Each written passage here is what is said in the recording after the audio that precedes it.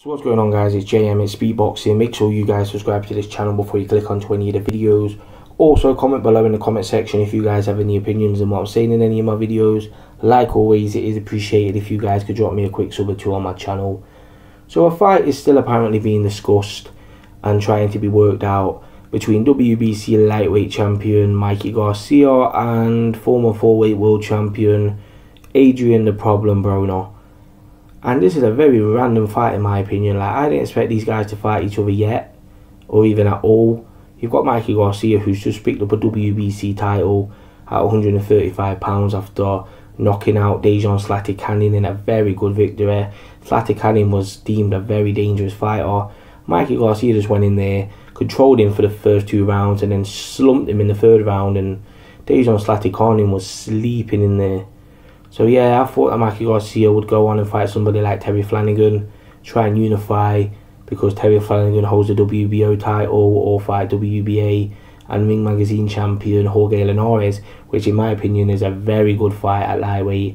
I think that's probably one of the best possible fights you could have at lightweight. And instead, Mikey Garcia is apparently talking to fight Adrien Broner. But here's my problem here, and this is what a lot of people's problem is with this fight. What weight would it be at? Like, what weight would this fight be at? Because I don't see Mikey Garcia going higher than 140 pounds. If it's a catch weight or not, I don't see him getting higher than 140 pounds. He might take the risk and he might go higher. But Mikey Garcia's only had 2 fights at 135 pounds. He says that he's interested in fighting at 140 one day, but I didn't think it'd be so soon. And Mikey Garcia fought at featherweight and super featherweight only 2-3 years ago. And you got Adrien Broner, and Adrien Broner in my opinion will not make 140 pounds. Like, that's just not going to happen. Last time Adrien Broner tried to weigh in at 140 pounds, he lost his world title on the scales when he went to fight Ashley Theophane. So I don't see Adrien Broner making 140 pounds. I think with the shape that Adrien Broner's in now, because when you see him on the social media and stuff like that, Adrien Broner looks out of shape. I think he struggled to come down to 147 pounds, especially for a fight that is being talked about for July 29th. Like, that's not a lot of time at all. We're in June almost now. And yeah, this fight apparently is being discussed for July 29th at the Barclays Center in Brooklyn in New York. And at a style point of view, you've got Mikey Garcia, a very dangerous puncher. He's a good boxer as well, Mikey Garcia, a very good boxer.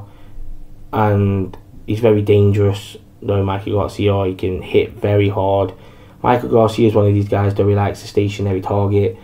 And I think Adrien Broner isn't as good on his feet as he thinks he is. Like, he tries to move around in the ring, Adrien Broner, and stuff like that. But I don't think Adrien Broner's got particularly fast feet. So I think Adrien Broner will be more of a stationary target for Mikey Garcia than he actually thinks. But then you can flip the script here, because Adrien Broner likes to fight guys who are smaller than him, and Mikey Garcia is a smaller guy than him. Because naturally, Adrien Broner is a bigger guy than Mikey Garcia. Even though Adrien Broner has campaigned at super featherweight and lightweight himself, he grew out of them divisions and he skipped and went straight over to 147 pounds. I think that was a bad mistake. I think that Adrien Broner should have just moved to 140 pounds from the start. I don't think Adrien Broner has any business to be fighting at 147 pounds. I don't think Adrien Broner is a good fighter at 147 pounds, because when he moved up and fought Paulie Malignaggi, he struggled in that fight. And then you've got him fighting Marcus Maidana and losing and getting knocked down twice in the fight, losing to guys like Sean Porter. So Adrien Broner at 147 pounds is a no-go in my opinion. But I just don't see him making 140 pounds, so he'll have no choice but to fight at 147 pounds. Because he won't make 140. Like, I don't see this fight happening for the fact the weight. I don't think they'll be able to agree on the weight. Because unless Mikey Garcia wants to take the risk and wants to fight Adrien Broner at 145 pounds or something like that. Because in his last fight against Granados, Adrien Broner weighed in at 146 pounds.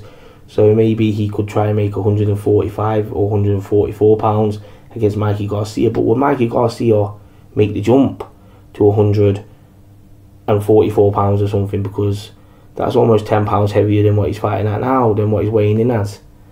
So yeah, this is very interesting. And apparently a fight that could be on the undercard of this fight is former 2-weight world champion Devon Alexander against former WBA welterweight champion Luis Collazo.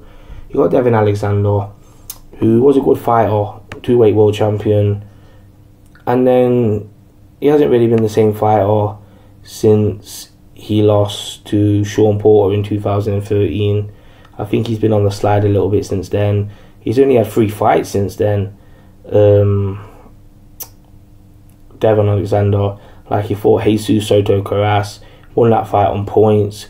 Wasn't a particularly fantastic fight. And then he fought Amir Khan, lost that fight convincingly.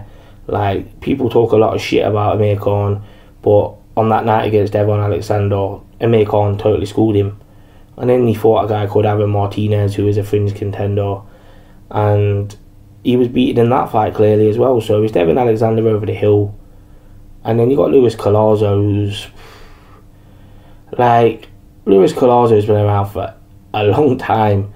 Like, he lost his world title to Ricky Hatton in about 2006.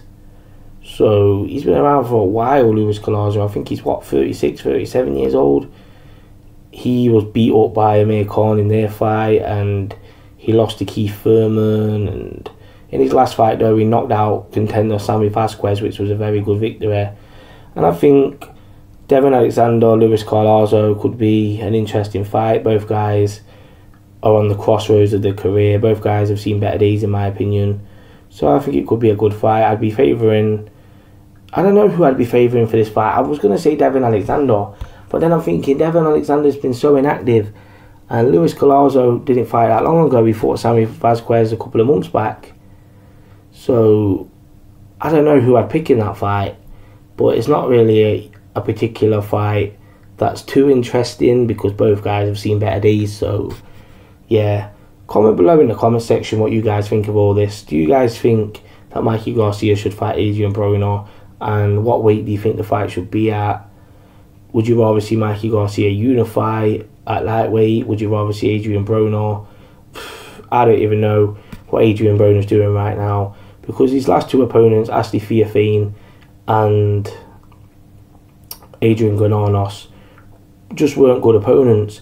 And people need to remember Adrien Broner was the guy who said anybody can get it, but so far nobody's got it. So who knows what Adrien Broner is going to do if he steps in and faces Mikey Garcia and they manage to find a weight they both agree on. Then I'll be interested in that fight.